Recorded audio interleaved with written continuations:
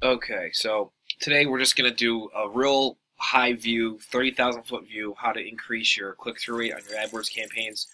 I'm not going to go into crazy detail. I'll save that for more advanced videos. This is just to get you something that you can start implementing immediately to get higher click-through rates. So first, log into your campaign. We're going into our white label campaign. You should see this, your overview home screen. Come down to ad groups. We're going to go into ad groups. And if you don't have these columns, you can go up here to modify columns and set them up. And we're going to sort by CTR. You can see I've already done that. And here's a little explanation of what click-through rate is for those of you who are new. Click-through rate, CTR, as it's called, measures how often people click your ad after it's shown to them, which is an impression, which can help you understand the effectiveness of your ad. So it's basically just clicks versus impressions, these two columns right here. As you can see, our ads just crush it right now. They're doing really well. We don't have that much data though, but it's a test campaign, so we're just playing around with it still. So it's real simple how you increase your click-through rate.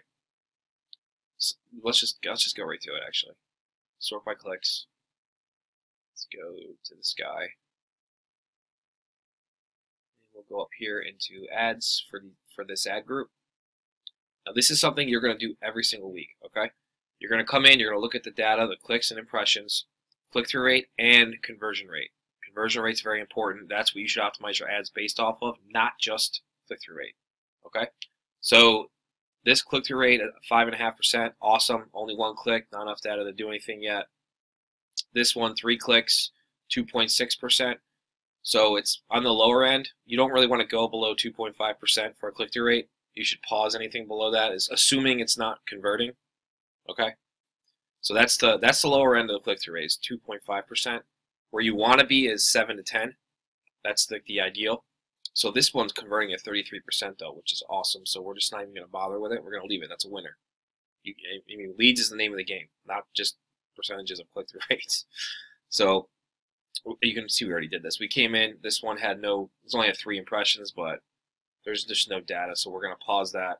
Now we're going to run our 2 winners against each other for the next 7 days, and in 7 days we're going to come back in here and look at the data again for the last 14 days, and we're going to see what's what.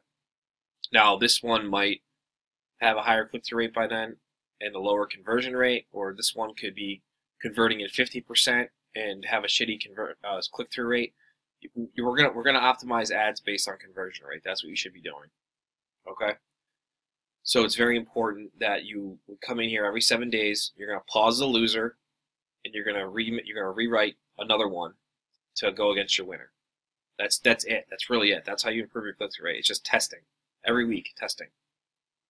So I know it's not that mind-blowingly crazy training, but that's really it. It's really simple. I mean, you just come in here, look at the data, and drop the loser, and create a new one to go against the winner. And then you do that every 7 days, every 14 days, whatever your choice. It's up to you.